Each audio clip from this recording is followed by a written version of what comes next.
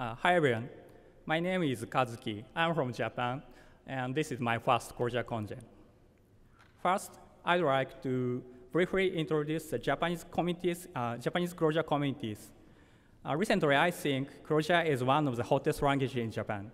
There are a lot of communities and study groups and even companies that adapt Clojure. So if you have a chance to go to Japan, please contact me or them. Today, I'd like to introduce JobStreamer, an OSS we have developed in Clojure.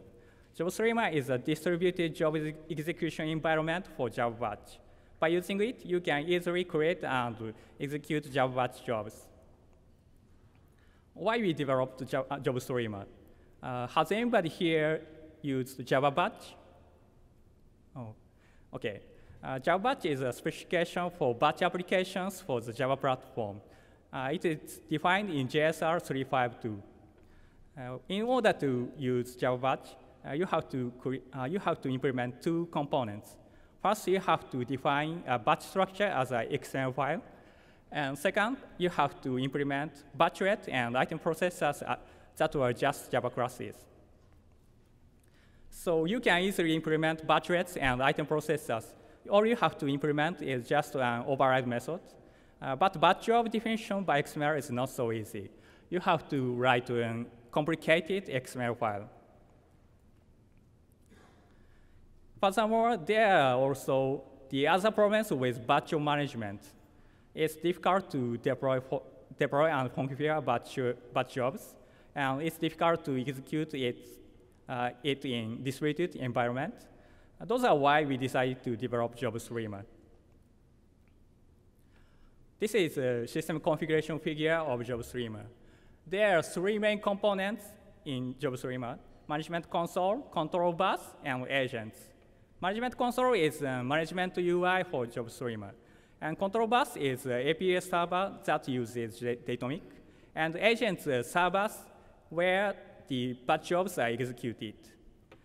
When agents launch in the network, control bus automatically detects them and connects to them and distributes batch jobs to them. And yeah, let's look at how JobStreamer changes batch job management.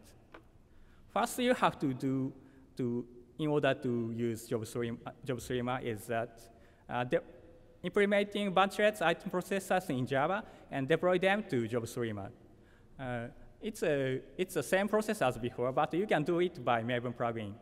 And if you want, you can also deploy and use Clojure batch.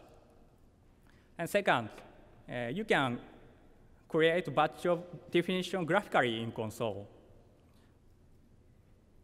And next, you can schedule batch jobs on console directory or manually execute them on console. You can do all configurations of batch jobs from console. And finally, batch jobs are executed on agents. And that is, I think that is the best advantage of JobStreamer, that you don't need any deployment to agents. And system architecture. First, why it's able to use Clojure batch? The reason is that we have a built-in batchlet that is named Java main batchlet. That is a batchlet that executes directly Java main class. So we can use Clojure main function via this batchlet. And second, why it's unnecessary to deploy to agents? The reason is that we use this WebSocket class loader. That is a library we also developed. That is a class loader that remotely connect to the class loader via WebSocket.